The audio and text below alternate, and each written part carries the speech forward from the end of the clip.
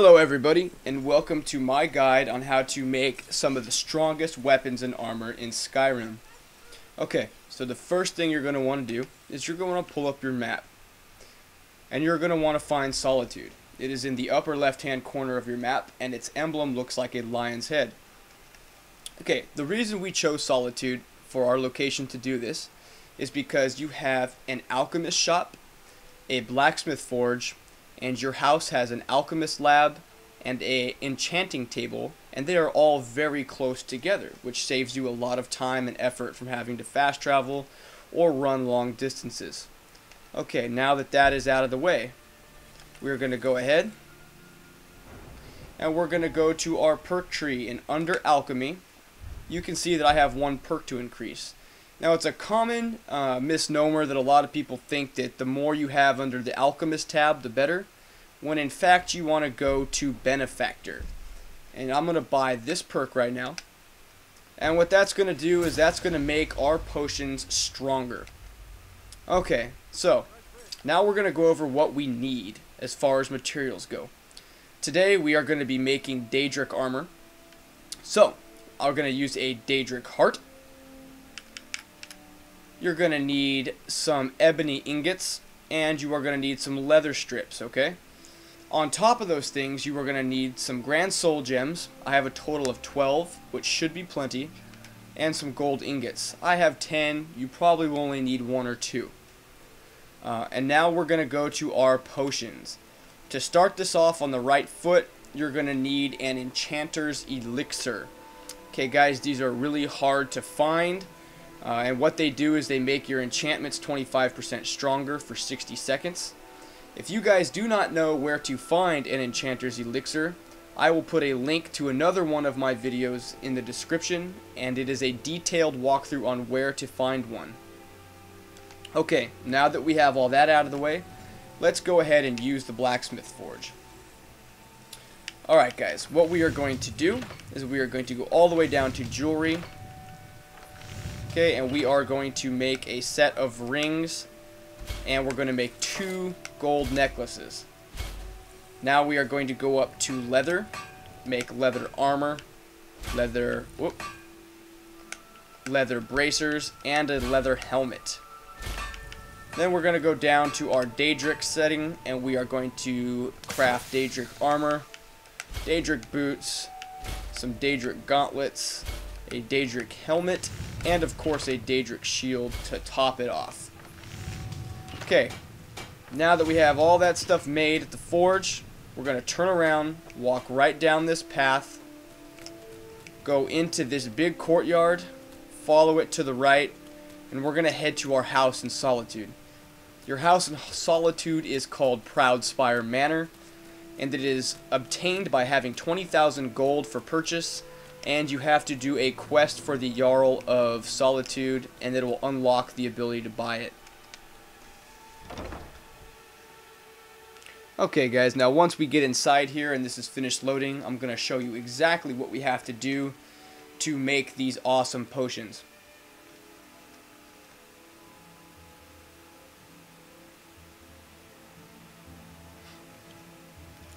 Okay guys, so once you're inside, this is what it looks like.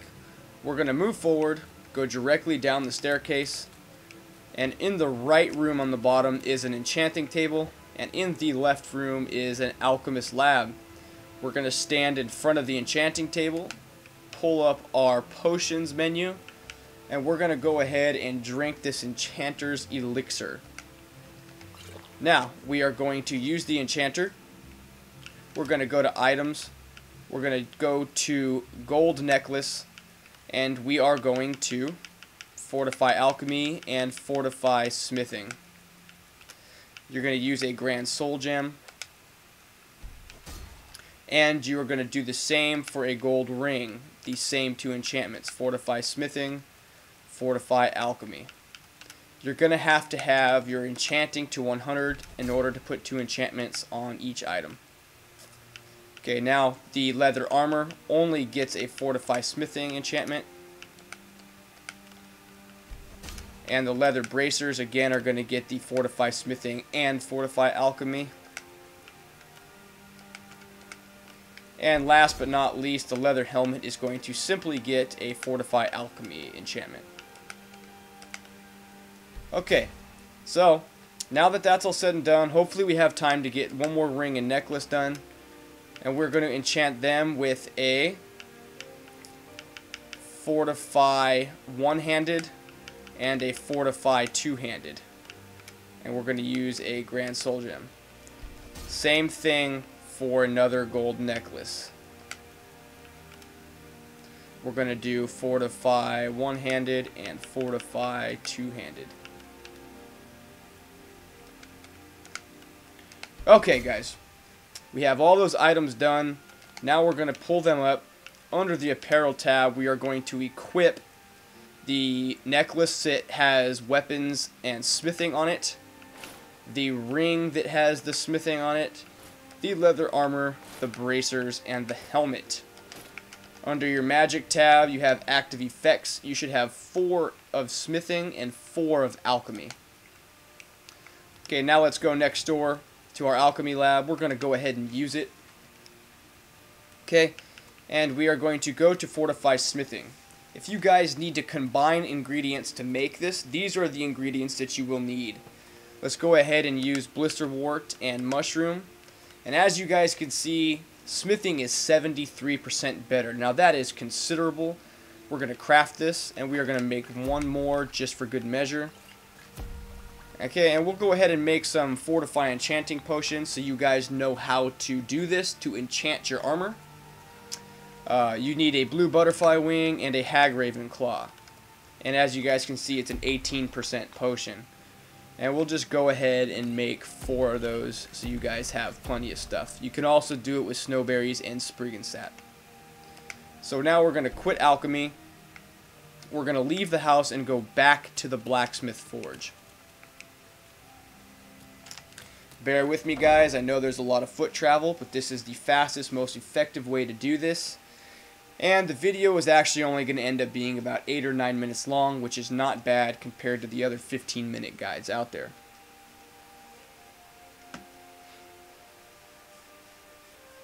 It is important to mention, guys, that at this point that you still have plenty of ebony ingots left over, because in order to improve your Daedric armor, you are going to need those ebony ingots. They are required for you to use the workbench.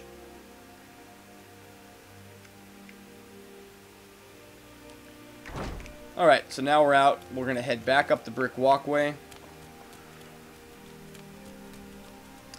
Back into the courtyard. And we're going to hit up the blacksmith forge. Now, before we use the blacksmith forge, we are going to take...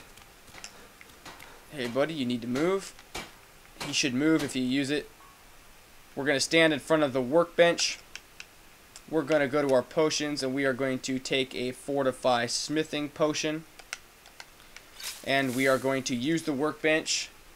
And we are going to improve our Daedric armor, our Daedric boots, our Daedric gauntlets, helmet, and shield.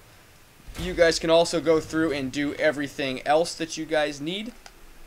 I'm just going to stick to what we're doing this video about. Okay, now I already have some Daedric weapons made. If you guys want to make your own, under the blacksmith forge it'll tell you what you need to do so. So I'm going to go ahead and take another potion. And then I'm going to use the grindstone. Remember, guys, you have to still be wearing all the equipment we made earlier with the fortified enchantments. Okay, I'm going to do this for the Daedric mace on both of those. And why not do the Daedric bow? Okay, guys, now we're going to go ahead and we are going to equip our armor so you guys can see how good it is. Armor, boots, gauntlets, helmet, and shield for a 1633 armor rating. Okay, now we're going to put on our other gold necklace that has the one-handed and two-handed fortifications, and the other gold ring. Now we're going to go to our weapons, and we're going to pull out our Daedric maces in 2 hands.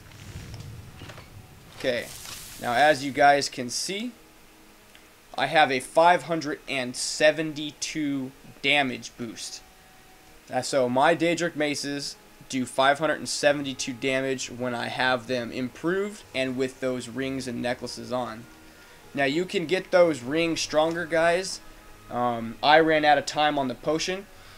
So if you guys wanted to make those rings after you took another enchanter's potion, feel free.